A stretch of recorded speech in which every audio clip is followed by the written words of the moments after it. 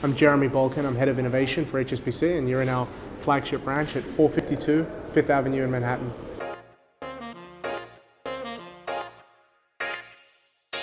So we're really excited about this historic first of its kind partnership with Samsung to launch and deploy the world's first wearable technology in a US bank branch. It uses a wrist-worn wearable device, our Galaxy S3 device, to send notifications around to the employees within the branch to improve efficiency and get them moving throughout the 3 stories of the branch to be able to communicate.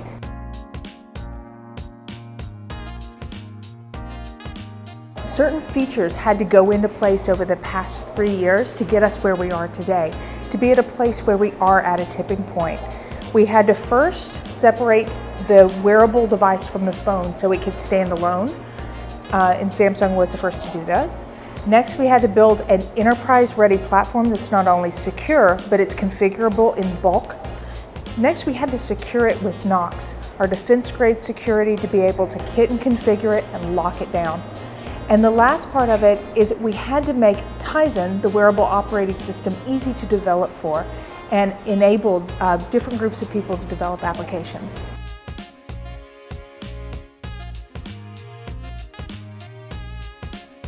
The fact that a bank in a conservative, risk-averse industry is doing this and leading with this, we're really proud of. And we hope that it leads to a wave of transformation across corporate America, more efficient systems, better communication channels, and more use of wearables.